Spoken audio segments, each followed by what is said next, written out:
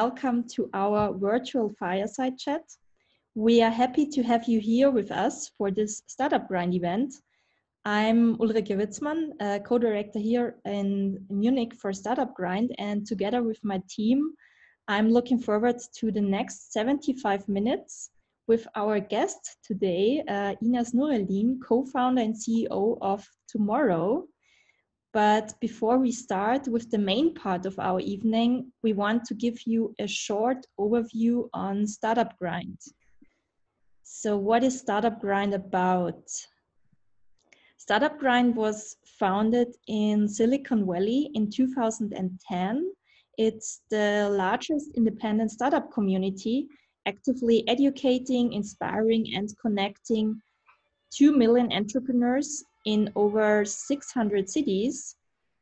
We nurture the startup ecosystem in more than 125 countries with events, media, and also partnerships with organizations like Google for Startups. And the cornerstone of our global community are regular events where we are featuring successful local founders, innovators, educators, and investors who want to share their lessons learned, for example, like our guest of this evening. So also, who are the faces behind Startup Grind Munich? You can see us here on the slide. It's Sabine, Marie, Philip, and me. Yeah, for the next hour of the interview, we have a short code of conduct. Yeah, of course, we are in the webinar, so your microphone is muted anyway. During our interview, feel free to put in all your questions in the Q&A box. We will have a short Q&A session at the end of the interview, like 10 to 15 minutes. Sabine will also moderate that one. And yeah, and also for your information, the video is recorded. You can see it afterwards also on our YouTube channel. Great. Then I would say let's get started with the main part of the evening with our fireside chat. So hi Inas, welcome to our virtual fireside chat, and thanks a lot for being with us. As a short introduction for all our attendees tonight, after your studies, you co-founded already your first company, a cloud software company, which is today the market leader in food chain traceability. And after your exit, you decided to stay on the path of social impact entrepreneurship and co-founded Tomorrow. Tomorrow is building world's first sustainable digital bank. And I've seen today that just today you have launched also your new website and your new corporate design. Congrats for that. Thank you very much. I think we will talk about that also later when we are talking about marketing and positioning a bit. And yeah, before we are hopping right into the first question, we also want to get to know our audience a bit better. So we have prepared also a poll for our attendees to make it a bit more interactive. So there are two questions. Which role describes you best? And sustainable banking, ever heard before? So while we are waiting for the results of this first poll, Inas, could you tell us a little bit more about yourself and also what brought you to the idea of building a sustainable bank? Yes, good evening, everyone, and warm regards from Hamburg. So I'm basically joining from our office here in the middle of Hamburg. Yeah, so my name is Inas. I'm one of the 3 founders of Tomorrow. And yeah, as Ulrike already described, I think in her introduction, I founded another company right out of university when I was a little bit younger with a little bit less shorter hair before Corona. And yeah, I was basically founding a startup in a completely different space before, doing cloud software for big food companies, trying to make their food chains more transparent, tracing back the product to the source where it was originally grown. And I grew up that company for around 10 years. We had a team of 100 people. And somehow I had a feeling I needed to do something different after 10 years, and was also searching for more purpose in the work that I do every day.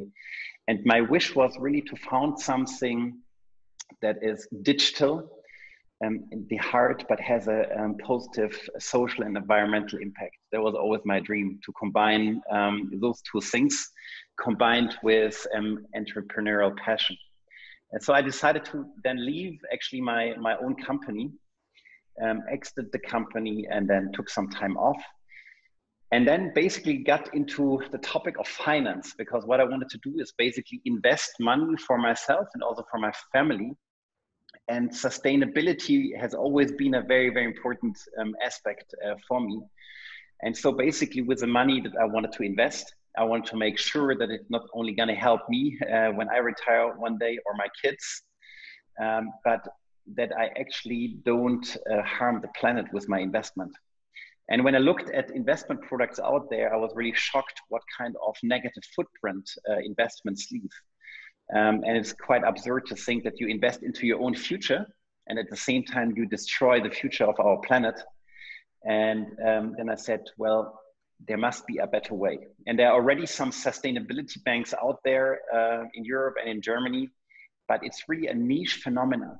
Yeah. And so the question was, how can we take the topic of sustainable finance to use every euro that sits on a bank account, create positive impact, and not invest it into old fossil fuel-based, carbon-based, or weapon-based economies, but rather invested in renewable energies, sustainable agriculture, and some other positive industries, and make positive change happen, and take it out of the niche into the middle of society, and use technology to make it really, really big and have a big impact.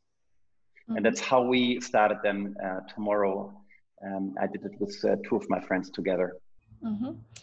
Before we hop into that a bit more in detail, let's have a look at our poll. Mm-hmm. So 1/3 of the people are from startups. There are some people from corporates, consultants, mm-hmm. students, so very mixed, very good mix. And the question about sustainable banking. Oh yeah, so nobody said never ever in my life. That's got quite a good base. But the half of the people said, yes, there was something. So they heard about it, but actually I think they are not so into it, so much in the details. So that would be also a good starting point for my next question. So as I remember from our pre-talk, none of you founders had quite experience in the finance sector. So where did you start? How did you start? So at first, actually, we wanted to do something a little bit different, because we first thought that we would actually build an online platform and sell investment products. But then somehow found out that it's really hard in Germany to get people ambitious and motivated to invest into financial products, and doing that online, and that people are quite lazy when it comes to investing money. And then actually what happened, that we looked at what could be a really interesting angle to enter the market, because the customer acquisition costs, for example, if you look at so-called robo-advisors that sell investment products online, are extremely expensive. So they pay, between 150 euros up to 600 euros per customer that you need to acquire. So it's very, very, very difficult. And then we talked to a lot of potential customers and found out that actually they wanted to have a less high entry barrier and try something out. And then we felt that banking is actually the right thing to start with, because it's less barrier. It's basically, you know, you can put €5 onto your account. Then you have a card, you can go to the cash machine, take out the cash again and realize, hey, I'm getting the money back. And so you build trust. And so it's totally different than investing €5,000 right away. And however, we never thought of building a bank. And at first we thought, well, that's pretty much crazy. But then, you know, the whole banking landscape totally changed, because nowadays there are platforms that call themselves banking as a service platforms. So there's, for example, a player like a fintech in Berlin called Solaris Bank, and they're providing an out-of-the-box service that you can connect to using an API. So they take care of the whole core banking, about the deposit protection of €100,000 per account. And so we're able basically to very quickly prototype with the solution, test it, and we figured out it worked, and then take it from there step by step. Because typically, like if you wanted to do the same thing like we are doing now, 10 years ago, we would have needed, I think, around €20 million just to finance, you know, the first year, because getting the banking license is so difficult actually in Germany. Mm-hmm. You already mentioned now the entry barriers, that it should be quite low. And do you think that the barriers are quite low already in the field of digital sustainable banks, or is it still hard for people to find a good sustainable bank if they want to? I think if you look around, I think there are a couple of sustainability banks out there, but I think you can compare it very well to traditional banks, right? The traditional bank is basically based on the fact that it's a physical building, you know, where you go in and then you fill out papers and you deposit money there and you go there to pick up your money.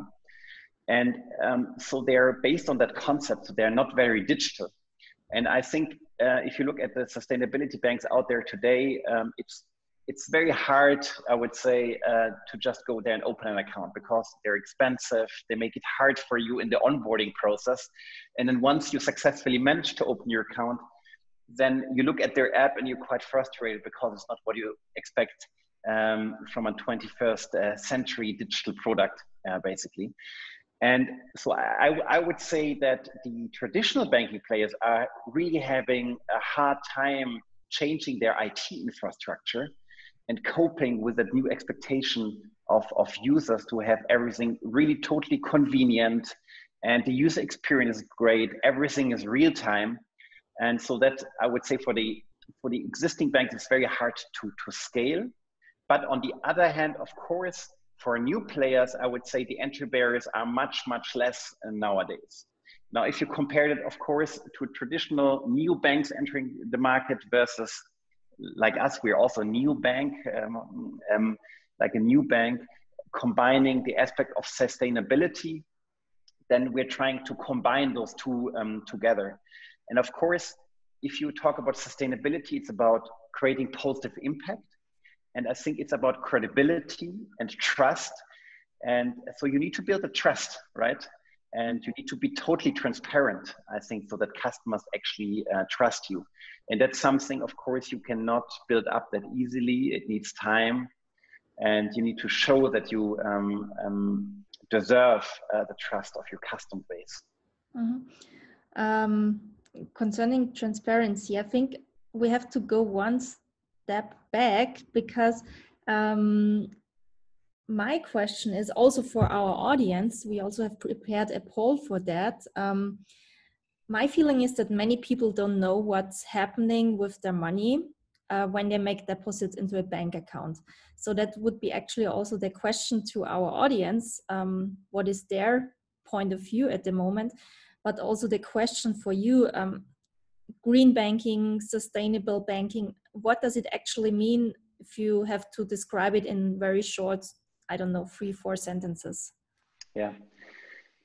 So I think we are all becoming more conscious about the impact of our day-to-day purchasing decisions, right? I think we are increasingly buying organic food.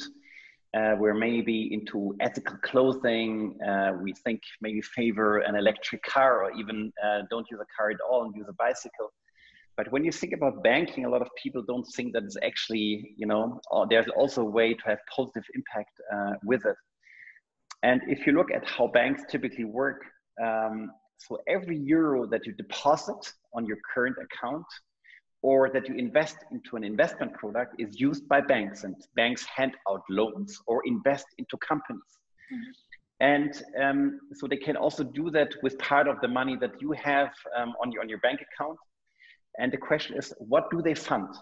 And typically, banks, they're a black box because you don't know, you know, what's going on inside the bank. So you don't know, are they financing a weapons factory? Are they financing the school next door, which would be awesome? Or are they financing a coal-based energy producer, for example? Or, you know, an industry that you're not totally okay with. So it's the first problem, it's totally intransparent, and most banks have a horrible negative footprint. And on the other hand, so sustainability banks, what they do, first of all, they make it transparent. So you can see in real time what we do within our app. We have an impact board where we show our customers in real time what the money does, where is it invested, and what positive impact does it create. And so we make sure it doesn't go into these negative industries, but on the other hand, make sure it creates positive impact. It goes into forestation projects, it goes into microfinance, it goes into renewable energy projects and similar projects. And by this, you create a huge impact, because money at the end of the day keeps the world running, the world economy running. And so I think it's a huge impact where we direct our money and what is it that we finance with. Mm-hmm. You just mentioned that sustainable banks are making transparent where the money goes. Yeah. When we now look at the answers of our attendees, many of them said, okay, I tried to figure out what sustainable banking means or where my money goes, but it was quite complicated and intransparent. Yeah. So I think that just maybe proves the fact that I think typically banks are based on the fact that they don't want to disclose information, right?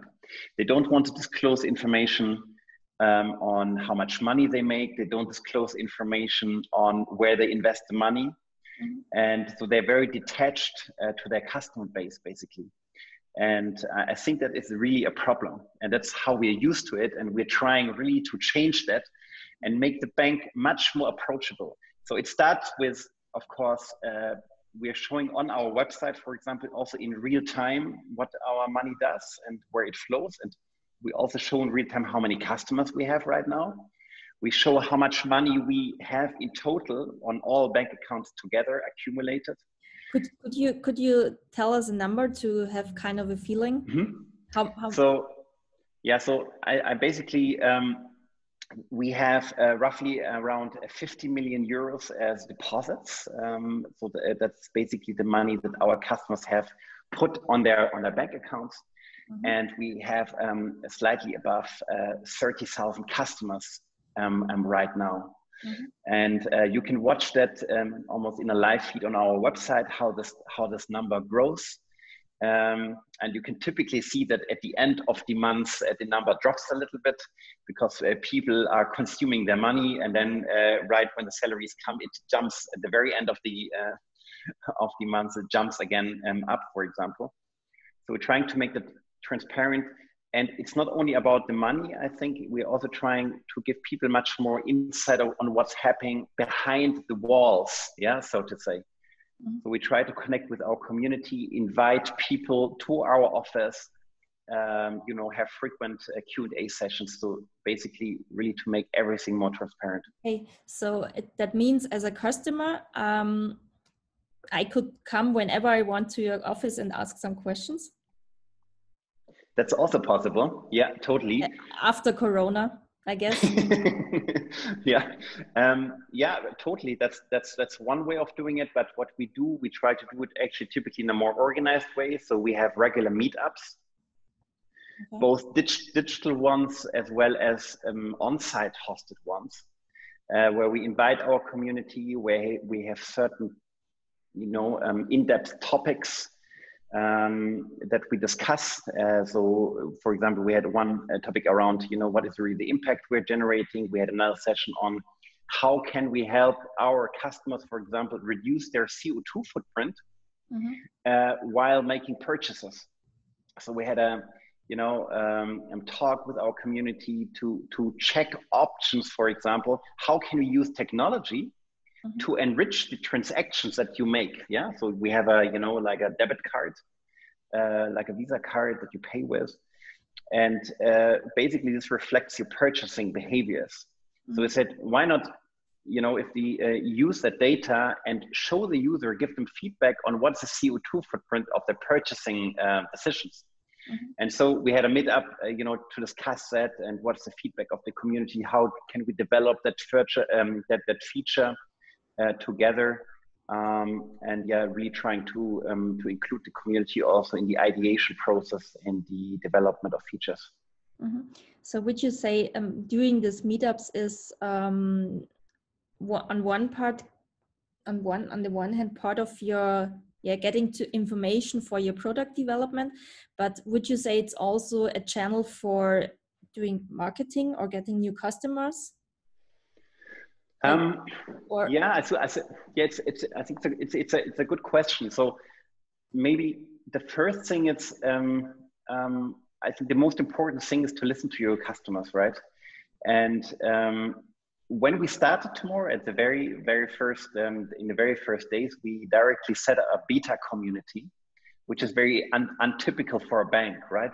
Beta communities typically from other tools, etc. But when you talk about a bank, a beta community is pretty weird, because who wants to test a beta account where you don't know what's going to happen?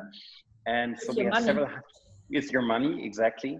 And so it was really from day one when we launched our account that we first started with a couple of hundred users who voluntarily wanted to use that.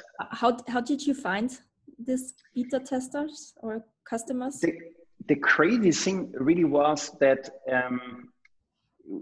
we set up our website and we had a landing page describing the project we are planning, and there was like an area where potential interested people could sign up. And then we had like a waiting list. So people could sign up to that waiting list and be informed. Yeah. And so basically what we did, we sent then an email to this waiting list. And basically within, I think, 2 or 3 days after, we had to close the beta adoption, because so many people voluntarily, said, yeah, I'm so happy to help and I want to be the first to test it. It was really overwhelming and quite a cool experience. So it's quite astonishing. Let's say there are people out there that really want to be included, that want to help, that want to contribute, and to use that power is really amazing. Yeah. And I think to the second part of the question, does it help with marketing? I think at the end of the day, if you really want to grow, and especially grow organically and don't spend too much money on your customer acquisition costs, then you need to base your model on such a way that it's such a cool product, such a cool brand, that people fall in love with it and are so happy to talk about it to their friends, invite their friends. That you have this referral mechanism that is really taking off. And so I would say, yes, it's definitely helping with that. Okay. So hopping on this fact, would you say that you're more focused on inbound or outbound marketing? On which part are you talking about? It's always a little bit of both, I would say, but it's definitely, I would say, most of our efforts are done in an organic way. Yeah. Okay. So it's really existing customers that recommend it to their friends, invite them to join, and it's really amazing. So we have, for example, we just discovered two weeks ago, we have one of our users who's working at a kindergarten.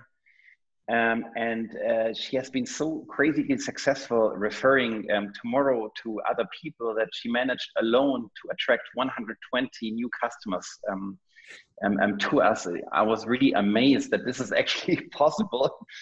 And yeah, so I think that's maybe the cool thing if you also do something with a purpose at the very at the center of your business model.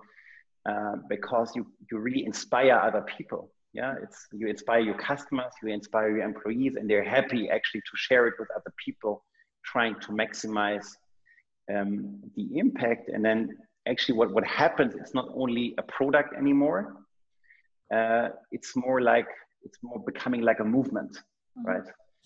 Like being part of a community. Yeah. So I think we're also talking about a special field of customers. So before I ask you exactly who are your customers, I think we also have a good poll for our audience, because we also want to know where our audience deposits money. So while waiting for this, yeah, Inas, who are your customers? You already talked a lot about people who like to be part of a community, part of a sustainable community. Would you say that this is your main, that these are your main customers? So I would say in Germany, I think we have 20 to 30% of people who really want to, create positive ecological and social impact, that are really interested in sustainable products. So generally talking, I would say it's 20 to 30% of the German population or in Europe, that is our target audience. However, of course, we're a mobile first product. So you really need to love the fact that you use your bank through your mobile phone. And therefore, I think as a result, we have rather a younger target group. So I think you could say that 90% of our customers are between the age of 18 and 45, right? So that's 90%. So it's a rather younger generation. And the core target group is really, I think, between 25 and 35, we could say. And unlike some other direct banks, we have a really good mix between female and male users, which is quite interesting. Because I think if you look at other direct banks, typically it's a male phenomenon, yeah, because it's very technology oriented, and especially the startup fintech solutions are predominantly used unfortunately by male users. And I see what we can say, we really have a 50-50 user group, which is quite interesting. And if I would go into more details, I think that there are maybe 3 user groups that we're looking at.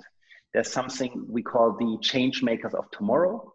So that's maybe someone who currently still studies at the end of her studies and wants to change the world. Then we have young professionals, who are maybe in their late 20s, first job. They're, living in a very urban context. They're, care about, sustainability. And then we have how we call it, the green bourgeoisie. So it's basically maybe the young family, mid-30s, living in Prenzlauer Berg or in Ottensen, Hamburg, and having their Lastenrad and so a cargo bike. So maybe those a lot of stereotypes here at this point, I would say. But it's quite interesting because when we're looking at our poll, most of our of the people are here are still at conventional banks or and online banks, and nobody is like at a normal conventional sustainable bank. In case of creating impact, you talked a lot about impact and having social impact. Part of having social impact is also to grow and to reach out to a lot of customers. So how would you describe also your plans and your strategy in case of also maybe facing other target groups in the future, or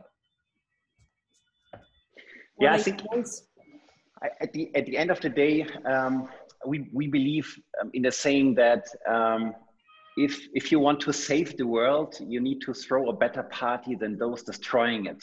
Yeah, and I think you need to create a better user experience, a better product than the conventional banks, right? And I think you can also compare it maybe a little bit with Tesla. Yeah, I think it's also controversial discussion whether it's really sustainable or not. But I don't want to touch on that. I just want to touch on the fact how they managed actually to take electric mobility out of a niche where it was a very ugly looking car that had a max speed of 30 kilometers per hour and was able to host one person, maximum two. And they made the car with the fastest acceleration, really premium and great looking, and highly successful with that. It's just showing that there is the potential that if you use technology and a cool brand, that there is the potential to take such a topic like ethical or green banking out of the niche, take it to the mid of the center of society and scale it. And that's exactly what we want to do. And of course, we are not happy if we're gonna get stuck with our 30,000 customers. We definitely want, in the next few years to reach at least 1 million customers within Europe. Because if you want to create impact, you need scale. Yeah. Otherwise, as you just said, you're not going to have impact. Then you're in your warm muesli reform house bubble, and you're not going to change the world. But then at this point, what do you think? What prevents customers from switching to a sustainable bank? And how are you facing that in your strategy in case of you want to grow up to 1 million customers over, I don't know, do you have a fixed milestone for that? Yeah, so that's in the next 3 to 5 years. 3 to 5 years, okay. Exactly, yeah. So I think, first of all, it's, I think, within the banking industry, trust is everything, right? Because you're putting there your money, and and money means a lot to most people. So people are very careful. And it's I think, building up a brand that is going to be well known and a brand that people really love. I don't know how many people out there love their current bank brand. Yeah, so it would also be an interesting question to ask. And I think there's a huge opportunity to build a new kind of love brand within banking, because most people, if you ask them about their bank, say, I'm with the bank. I really hate my bank, and the user experience is horrible. And I know, with my money, they do bad stuff. But it's so hard to change my bank account. Yeah, it's so expensive. Comfort zone. It's a comfort zone. Exactly. You choose your bank, and then you get stuck there. Actually. So it's a comfort zone, and that's why we believe we need to make it so freaking easy to change. And don't even need to change. You just, what we tell a lot of our potential customers, basically just open a second account. It doesn't cost anything. We don't charge you, for our free account. You test it out. Hopefully you fall in love with it, and then gradually you make it your main account. And that's the pattern that we can see. And what we can also see that within the first year of existence, we managed basically to get, approximately 30,000 customers from scratch.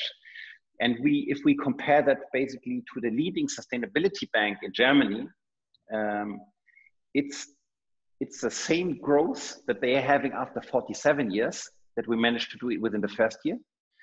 And we are just at the very start. And so we are very, very confident that we can X-fold that growth, and that over, the next few years will really be able to scale that approach and make it increasingly easy for people to join and to really help people with their finances. Because if you look at the banking space, typically you think about banks of just being an account. You put in, your salary, then you spend money with it, and then you go to the ATM and withdraw some cash. That's it, right? But banking is much more than that. So we want to extend that functionality and basically say, hey, we want to help you with your with your financial future. Mm-hmm. We can tell you, based on your income and your expenses, maybe how you can save money, how you can invest wisely at really low cost. We help you with your personal tomorrow.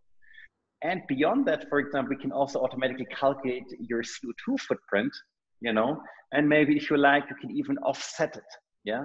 And so basically going beyond the traditional banking, enriching that experience with some new, experience that is not known to banking. And by that, building up actually a uniqueness that people really, can connect with and say, wow, yes, I really want to join there because it's much more than just a bank account.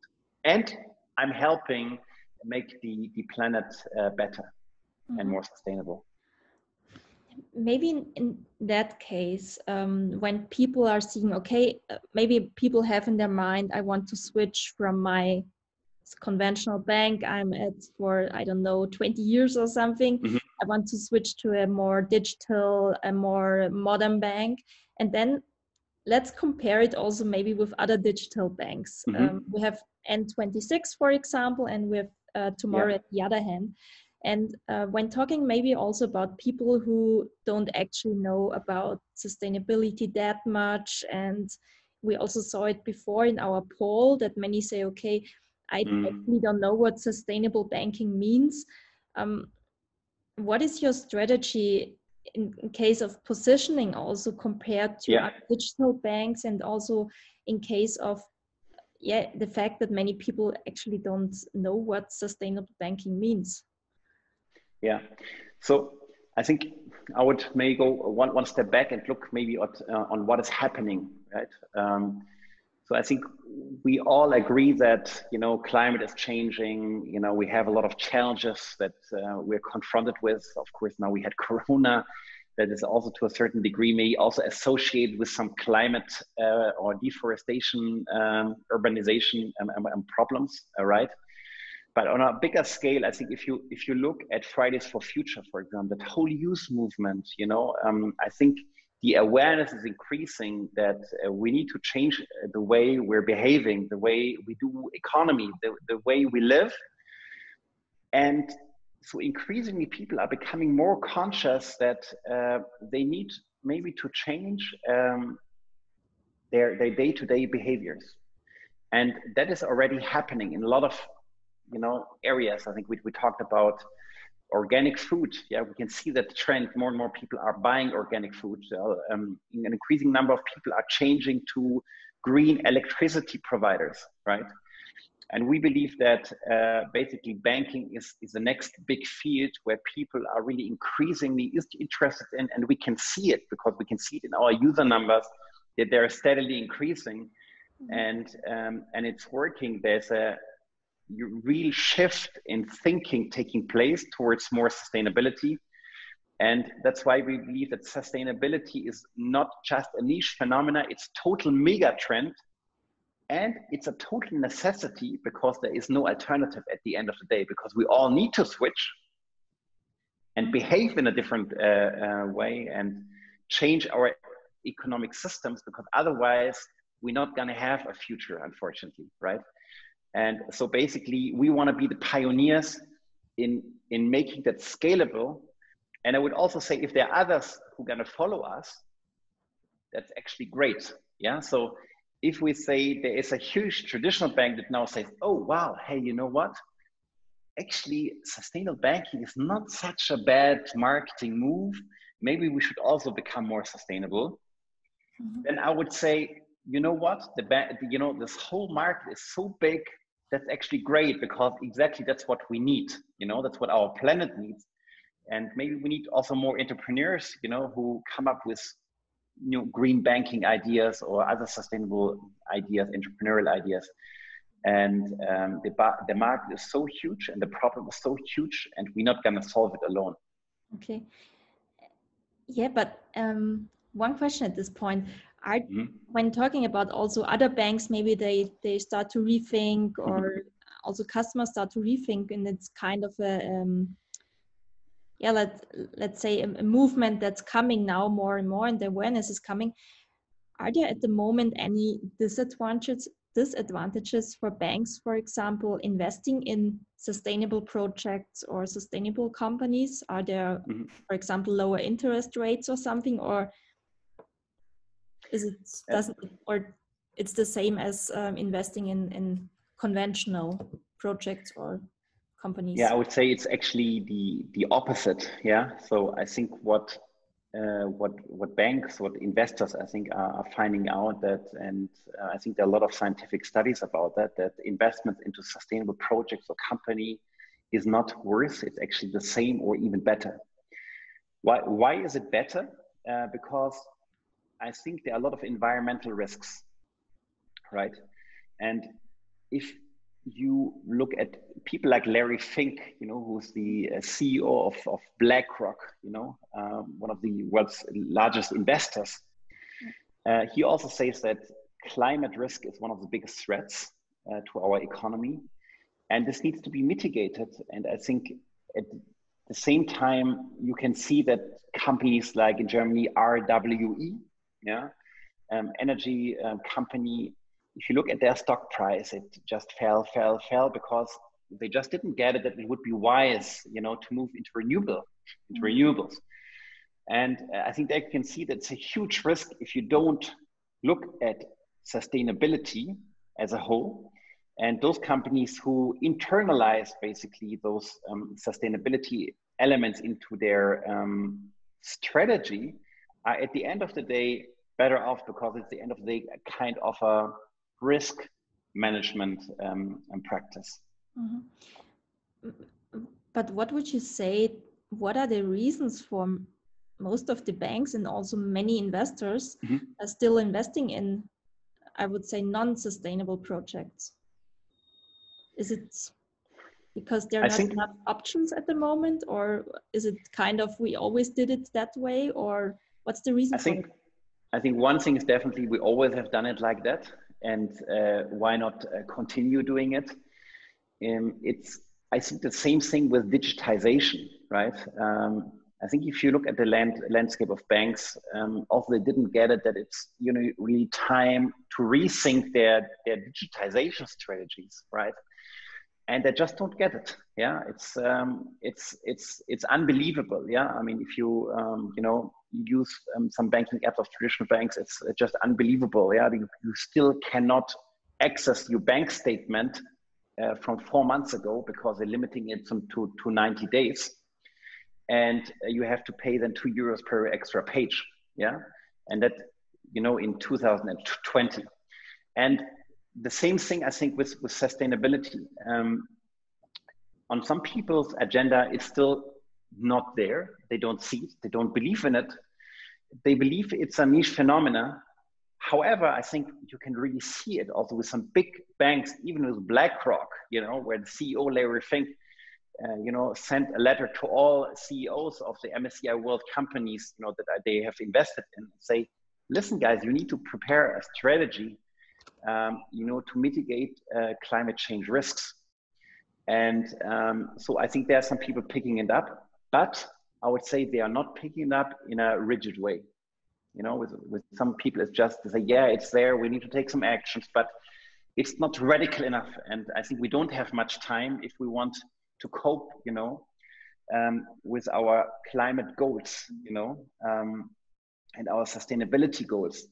And that's, I think, why we need much bolder moves. And my wish would also be that someone like Larry Fink from BlackRock would address his invested companies in a much more radical way, and motivate them in a much more radical way, to switch towards more sustainable strategies. Mm-hmm. When talking about investors, Tomorrow also raised quite a high amount of money last year. I think it was in November, from the Environmental Tech Fund in London. So an impact investment fund. Have you also reached out to other conventional non-impact investors, or was it clear for you that you just want to reach out to impact-based funds?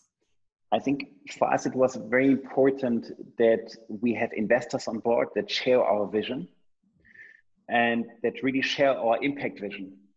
And so I think the first couple of months, or in the first year and a half, we're mainly funded by business angels.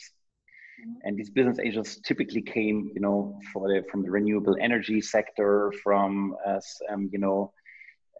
sustainable retail sector, etc. People really, at the heart, have built something by themselves, with an impact as well. And then for us, it was very important that we find an investor who also thinks about impact alongside profitability, and who shares that common vision. And so we talked also with some conventional VCs who told us that they also want to get engaged in more impact, which we also agree on is really, really cool. Mm-hmm. But then we have certain things, I think, that we put into our shareholders contract, or where we have, for example, also an advisory board or an impact board, where we have people sitting on our advisory board that are independent from the founders, independent from our investors. Mm-hmm. That basically make sure that we also as founders follow through our impact vision, and we don't sell our souls at the end of the day. Mm-hmm. And there's also then some automatic self-selection process with some investors who say, yeah, well, that's exactly what we want to support as well. Mm-hmm. And yeah. Mm-hmm. With your current investor, do you have like kind of KPIs or something where you also have to report your impact, or how are you mm-hmm. measuring your impact, if you have to? Yeah, so of course we have very strict KPI indicators, I think, such as every growth-oriented company. And when we do our let's say monthly reporting, we not only report on user growth and revenue growth and profitability or cash burn, but we also report on impact. And I think, that is for us very, very important. And it's definitely also an KPI for us, mm-hmm. because at the end of the day, we want to make sure that, we can create positive impact. Mm-hmm. How are you measuring that impact? So there are different metrics. Mm-hmm. One is, it starts at the very heart of our company. So for example, we measure our own footprint as tomorrow. Mm-hmm. So what do we do? One very basic thing, of course, is that we calculate our CO2 footprint. So the negative emissions that we have, and of the positive emissions that we have, because we're doing a lot by investing into interesting projects that offset a lot of carbon, that reduce a lot of carbon from the air. And at the end of the day, you need to look at the balance. Do you have a positive CO2 balance, or you have a negative balance? So we have a clear positive balance here, I think, which is good. And then, even though we are only a startup, what we have started is to become B Corp certified. So B Corp certification is a kind of certification for sustainable young companies. And along with it comes also a process where we need to report, or need to publish a sustainability report. So we're now starting the process to publish a regular sustainability report, where we report on everything from diversity within our team, gender pay gap, you know, and the measurable positive impact overall that we can create. So of course, there are also things like tons of CO2. There are also things like, you know, how many households, for example, were we able to help with microfinance loans. So there are various measures, I think, coming into place there. Are these, do you also report or make this KPIs transparent to your customers? Yes, so there are two ways of how we do that. So first of all, when you log into our app, there is an impact board right at the center of the app. So there you can watch in real time, I think, the positive impact that we have created. That's one thing. And the other thing is that we're publishing a regular impact report. I think there is a new version of the impact report going to be launched within the next 2 weeks from today, where we're going to publish a lot of metrics, a lot of visualizations on how we measure impact, and try to make it also in a visual, nice way, so people can actually understand what their contribution as well is.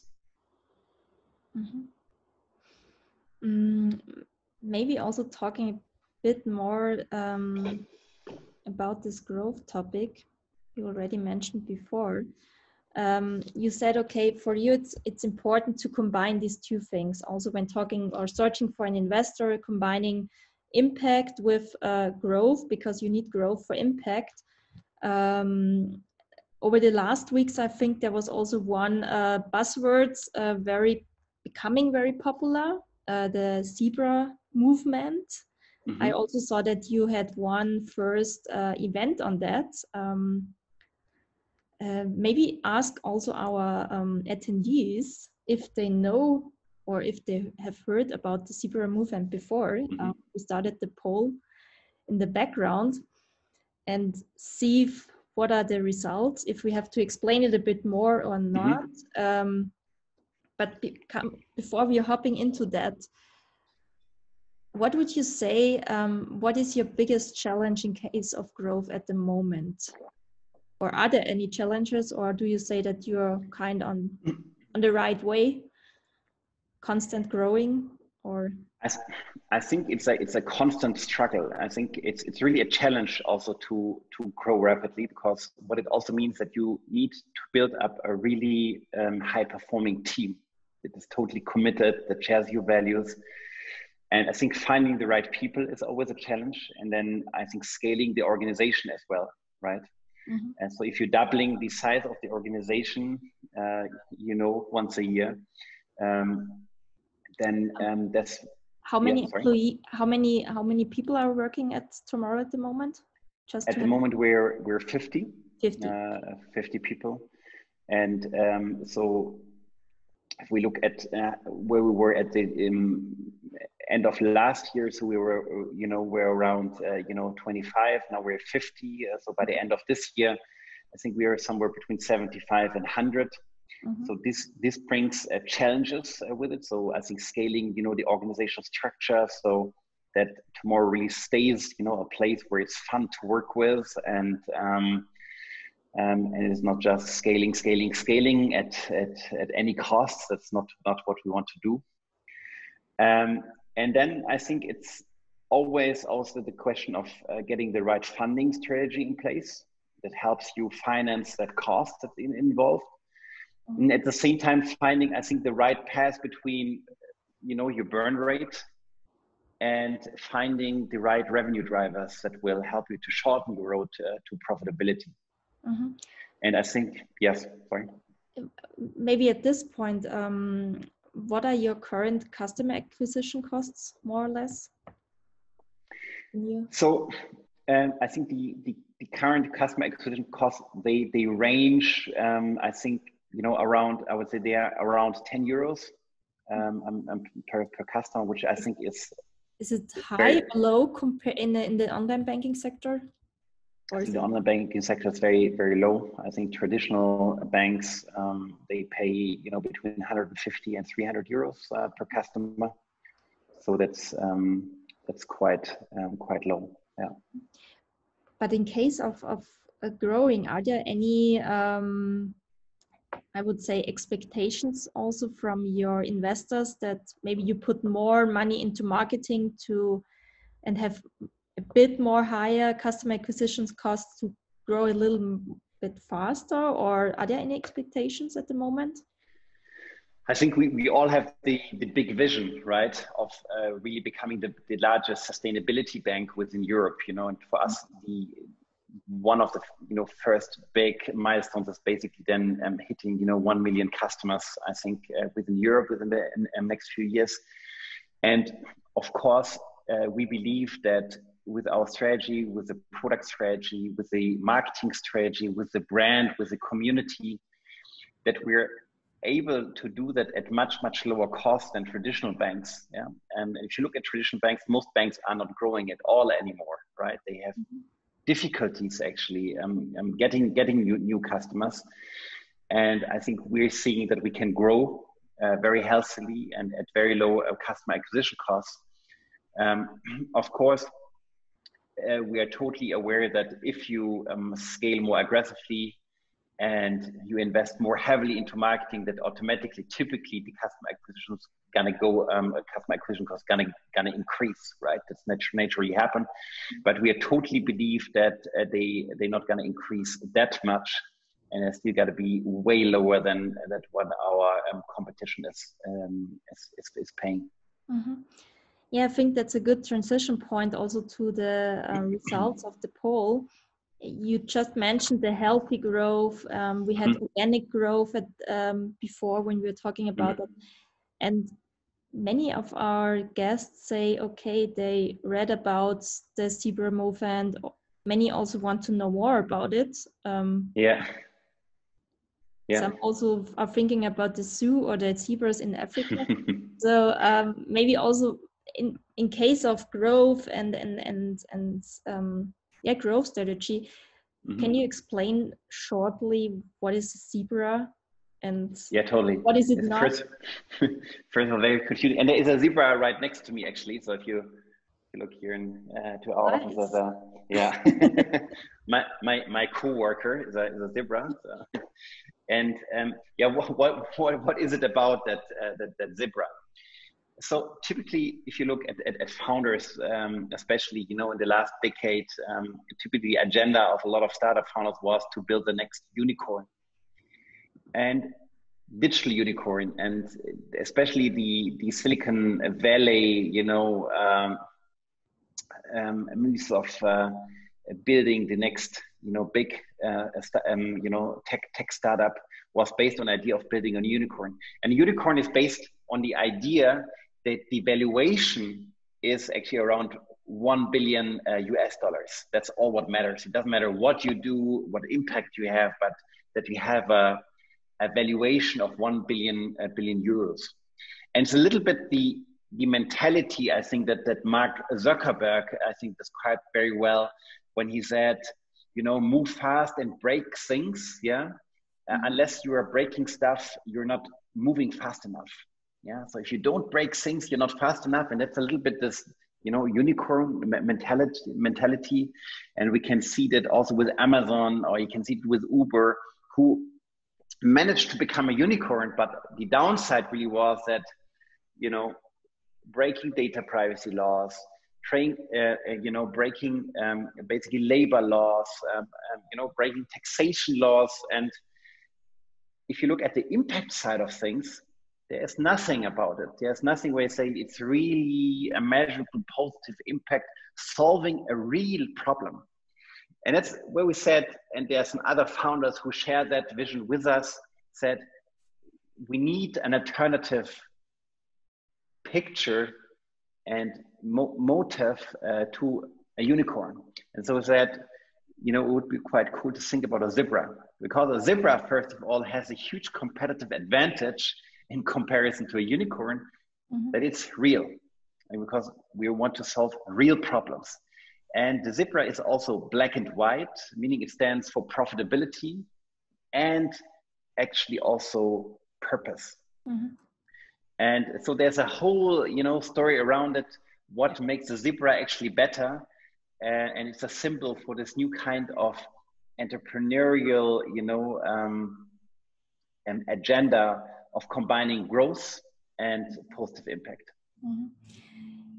Yeah, I think that gives a good overview, and I could ask so many questions more on that and also on other topics.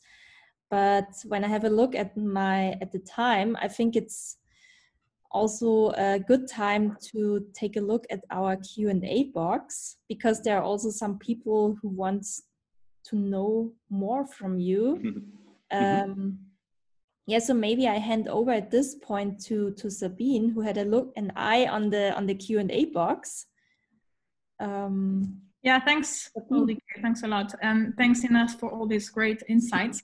I'm not probably going to follow the full Q&A box, because I have also a couple of questions and might bring them into the discussions. So I think what I think the audience would be interested in first, and I think some of the questions are related to this, is how do you actually earn money, and what type of asset class do you actually cover? Because we've talked about bank accounts, but I guess you also have projects that you finance through microloans. I've also heard about green bonds, and I guess the audience would like to understand a little bit, even though you're a social startup, you still need to make money. So how does that Yes, correct. So what are the revenue streams, right? So they're basically fees, yeah, in various forms. So we have a free account to start with, and that you can use, and there are certain limitations attached to it. For example, you can only withdraw money 3 times a month for free. If you basically want to withdraw more, then you are going to be charged €2, but we notify you before, via push message, that you're going to be charged €2, so it's very transparent. On top of that, we are establishing premium accounts that have additional functionality. There's one premium account we have right now that's called Tomorrow Zero, and it's the first CO2 neutral bank account actually in the world. What does that mean? It means that if you upgrade to Tomorrow Zero, first of all, you get some extra benefits, such as a flat rate for withdrawing money at any ATM, and as many times as you want. And you can create as many saving goals and sub-accounts as you want. But then I think the real impact comes from actually saying the average German has a CO2 footprint of 11.3 tons of CO2 per year. And what we do is, every Tomorrow Zero subscriber, we automatically invest money actually in climate protection projects that compensate the 11.3 tons of CO2 per year. Does that mean that my money is invested in these projects, the deposits of my bank account? I know it's part of the subscription fee that you that you pay. So exactly. Subscription allocated to climate neutral projects. Exactly. How many of your customers of the 30,000 subscribe to Tomorrow Zero? Can you share that? At the moment, so we have just recently launched it. So we have now slightly above 1,000 users that use that service. And we're at the moment in the process of extending some of the functionality there, and also including it in the onboarding flow, which is not part of at the moment. And then we're also planning to launch other premium features that are a bit less expensive, but have different kind of feature sets. So I think it's really that monetization experiments that we're trying to see where can we create some additional values for our customers. And I think we're doing a lot of tests at the moment, really trying to figure out what makes sense in order to find a viable monetization strategy. And on top of the subscription models, we also have other things in the pipeline. One of the really big things that we're going to launch this year is an investment feature. So we're going to have a very low cost investment options where you can invest into sustainable companies. So we're going to have like a fund, yeah, Or you're gonna follow certain sustainable companies, or it's actually investing directly into the private companies, or is that on the stock market? It's basically companies are listed on the stock companies as on the stock market. So basically, we're trying to find or create an alternative to traditional ETFs. Yeah. You know, we say it's completely transparent, and you know, there's a clear reasoning of why these companies create a positive impact. And we only invest in companies that create a positive impact, and we make it investable starting from €1 and at very low cost fee. And so that's also some driver of monetization for us. And would that be the reason why, and I'm trying to respond to one of the questions here, why you have such a low investment into project at the moment, because this feature is not yet available? Out of the 53 millions in deposit that you get, I think only 10 millions are invested into projects. This new investment features is coming up. Exactly. So I think it's a huge impact driver. I think because I think we're going to leverage much more money and funnel that towards a positive impact, because there are certain regulatory restrictions, of course, where you can also take certain amounts of your customer deposits and invest them because you need to have cash available, of course, you know, and not directly invested. I think there's some restrictions to that. Plus, I think we're working on also scaling our customer deposits. Yeah, right now we're around 10 million, but we're gonna increase that big time also throughout the next couple of months as well. But it's a very hard process building that up. You need to do a lot of compliance work and put a lot of process in place to also gradually grow that. And what typically happens that we have a scaling number of customers. And what we can also see, an increasing number of deposits. So if we compare our average deposits with, for example, deposits of other challenger banks such as N26, it's many times the average deposit that customers put into Tomorrow than they put into other challenger banks, actually. And is that because you think that Tomorrow Bank is replacing all the other accounts of a person, or do you think it's coming as a side product, meaning that I'm a subscriber to Tomorrow Bank, but I still have my bank account at Deutsche Bank or any of the Commerzbank? How do you see this, or how is it evolving in your opinion? Yeah, so typically what we can see that first of all, someone opens a second account. Yeah, so rarely people say, I'm gonna switch from today to tomorrow and move everything over. No, they open an account, put some money on there, make some payments, say, oh wow, that's really cool, and then gradually they're putting more money, and at the end, they're switching the salary, making it their main salary account.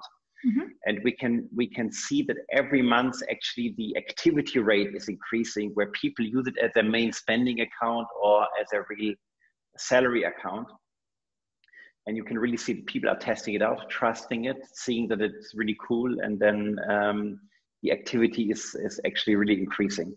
And I guess with the data, you are also able to, give back to them in terms of insights on how this their purchasing behavior is climate neutral, or how sustainable this is, because you get all the data from the banking account. Yeah, so we are in a pilot phase at the moment. We're really trying to calculate in real time the CO2 footprint of a purchase.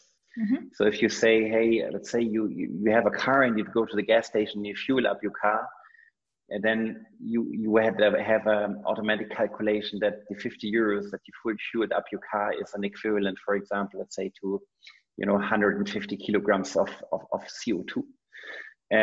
Or on the other hand side, if you travel with Deutsche Bahn, and you can see that we have a pretty much climate neutral purchase, and trying to make that visible and giving that kind of feedback to users. So we have a closed beta test at the moment that we're piloting this with, and we hope that we can share it with our community very soon. In terms of investment, because I guess when consumers are putting their money on certain bank accounts or savings, they expect a certain return on investment. When I look at your website and the typical investments that you're proposing between the green bonds or the micros, or maybe this new approach in terms of investing in publicly listed companies that have a certain sustainability standard or index, how how does the return compare to a normal investment? And is there not higher risk because this is an asset class which is maybe not mature yet, and there is not so much liquidity because because you need consumer adoptions to be able to sell and buy this asset class. What's your opinion on this? I think first of all, I think we need to differentiate between two kinds of investments. Yeah, I think they are the investments that we do as tomorrow, for example, with the customer deposits, and then there are the investments in the future that our customers will do by themselves, right? Where they say, hey, I want to do retirement planning, and therefore I want to invest money. Because we as tomorrow, we would never invest the majority of our money, for example, into stocks.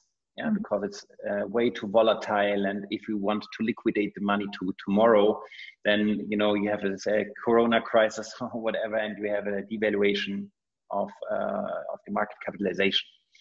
So therefore, as tomorrow, the money is only invested, in a super conservative way, and that's why we use predominantly green bonds.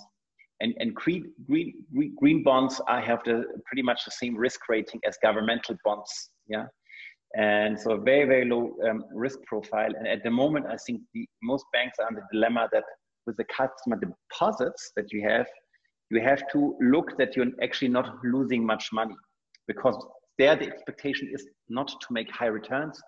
That the expectation is actually it remains liquid. To minimize negative interest rate, which you have to pay if you deposit it, with a central bank, and to minimize risk. And therefore, that's not a money generation business. It used to be like that 10 years ago when we had different interest rates. You were able to put the money with a central bank and get returns. Now you put the money with a central bank and they charge you. Yeah, it's a quite absurd scenario. And therefore, I think our key promise is that even if we don't find enough sustainability projects to invest the money right away, we park it with the central bank, right? And we really make sure that we don't put it into some, creepy business where it creates negative impact. So we say either it creates positive impact or it stays with the central bank and it's not being touched, basically. Yeah. But now, if we move on to the investment that our customers can do, the ETF. The ETF kind of investments, sustainable ETF, something that in that direction, there is a different thing. It's more risky, yes, but we have much higher returns. And I think their studies show, I think everybody knows with a little bit into finance, that on average, the economy used to grow on average, 6 to 7% in the last decades. And if you would have invested into an average ETF, you would have made a return of approximately 6 to 7% per year, which is pretty awesome, actually, right? And what we're trying to do is do the same thing, but with sustainable investments, because we're saying if you invest into sustainable companies, they're definitely not going to have a worse performance. They will have the same performance, if not even a better performance. I wouldn't necessarily say it's a better performance, but I would say it's not going to have less performance. And yeah. I think there is maybe an opinion in the audience from Jorger, which is basically saying that maybe sustainable investment is rather long-term because it's maybe a little bit more of a long-term future. So how do you see this? How do you maximize returns then in that case for those short-term, more quick investments? Yeah, I think sustainable investing totally contradicts with short-term investing, because short-term investing is a lot of speculation, and maybe even buying, call options and put options and derivatives and all this, financial products that also helped create our last financial crisis. So that's definitely something we're not doing. Yeah, we're not betting on companies. Say no, we invest into companies and we want to be part of a company, and we believe on the long run they're gonna have the better business model than other companies. So therefore, I'd say yes, we're not doing speculation. Therefore, yes, to a certain degree, you might do higher returns on the short term with speculation. We're not in that business. But if you say, hey, you want to plan your investment for your own retirement and you have a time horizon of 7 to 10 years where you make a savings plan, then I'm very confident then that we have a similar performance, if not a better performance than the average market performance. Than your other established banking competitors, although they might be exactly able to offer a wider range of asset class. But I do understand that maybe some banks would have a sustainable strategy. Even maybe the neobanks would have at some point this type of feature. How do you, what is preventing them from coming into your area? I think at the end of the day, nothing is really preventing them. And I think, first of all, it would be good if they would maybe more go into that direction. I think at the moment, I think the question is always around consistency. Yeah. Because I think it's a little bit, maybe if you compare it with Aldi and Lidl, and you compare it with a bio company or an Alnatura, right? I think with Alnatura, you step in there and it feels good, and somehow they're only organic products, and I know actually also the people who work there are paid in a fair way, and I also know that suppliers who supply the products are also paid in a fair way. Whereas, if you go to Aldi and Lidl, they also started to have organic products, right? Which is, first of all, a good thing. But then, there are also conventional, non-organic products right beside it. And you don't know the payment schemes, how are they treating their suppliers, etc. And so it's about consistency. And we believe that it's really important to be consistent and to build up a brand that's trustworthy and transparent. And we believe that it's going to be an edge. And do you think that, going back to the example of Aldi and Alnatura, you could actually at some point also provide your products to the Deutsche Bank and the Commerzbank and the established more banking competitors as the two more bank sustainable ETF? Yeah, I think that's definitely one thing. I mean, we cannot prohibit anyone from buying our investment products maybe through another channel, which I think is totally fine. And maybe it's the first step going, more sustainable, that you make some investments, in the right investment product. And then the next step is to make your actually bank account green and switch your whole bank connection.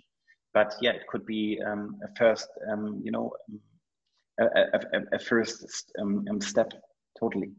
Yeah. And I think that comes to the last question of the chat. I think one of the maybe roadblock at the moment is consumer adoption. So do you have to actually make a lot of education? And you were mentioning earlier the meetups that you're organizing. Is this something that you really need to do to have the necessary buy-in from the consumers, or does that come natural? Yes, I think totally. I think there's a huge educational effort. And I think the key question is, how can you make it so interesting and the message so simple that people will join? And hopefully people will not only join tomorrow because only it's sustainable, but because, they feel attached to the brand and maybe attached also to the product. And then sustainability is at the core, but it's maybe not the first thing why they come to it. If you look at Patagonia, for example, these days a quite hip brand, and a lot of people started to buy Patagonia, clothes, because they find, hey, they're really cool. And yeah, at the heart, it's a sustainable company, for example, but maybe it's second. Yeah. And I think that's where you want to get to. I would say, because we are at the core, we have the sustainability mission, but we want to really build cool products, a cool brand, and people, will connect with us also through that agenda. And it's not only the head that says, I should switch because it makes so much sense, and I feel bad about my existing bank. No, but it's more a pull mechanism. Say, I want to go there because it's cool, or because their card looks so cool, or because I want to be part of that cool community. So we hope that we can create that spark. And these shared values. Exactly. If Exactly. there's no more questions, I think we passed the hour and 15 minutes. So thanks a lot, Inas, for all these insights. It was very helpful to understand your business model and to understand your journey as an entrepreneur, as a social entrepreneur. So thanks a lot for answering our questions and the question of our audience. I guess I would like to also thank those that are still online, and hopefully you find this fireside chat useful and insightful, and you becoming now, and you've already subscribed to Tomorrow Bank and have opened a bank account there. Stay tuned, because we're going to also have our next event still this month on the 30th of June, starting at 6 p.m., welcoming another social entrepreneur, Sarah Brun, who is the founder of Social Bee and Bring a Ring. We will talk about her business model, how she would like to bring social entrepreneurship outside of its niche, a little bit like you and us, as well as empowering women to become more leaders. And also we'll talk about the COVID-19 crisis and how she took that crisis to develop a new business model and take this challenge as a new opportunity. So hopefully we'll see a lot of faces again on the 30th of June. And in the meantime, thanks again, Inas. Thanks, Ulrike, for moderating this chat. Thanks for our team, Marie and Philippe, for the logistics and the behind the scene. Yeah, I will show you a very nice evening and hopefully see you next time. Thank you very much, Sabine and Ulrike, and everyone who attended. I also wish you a nice evening. Thank you very much. Yeah, thanks, Inas. Thanks. Bye. Thank you.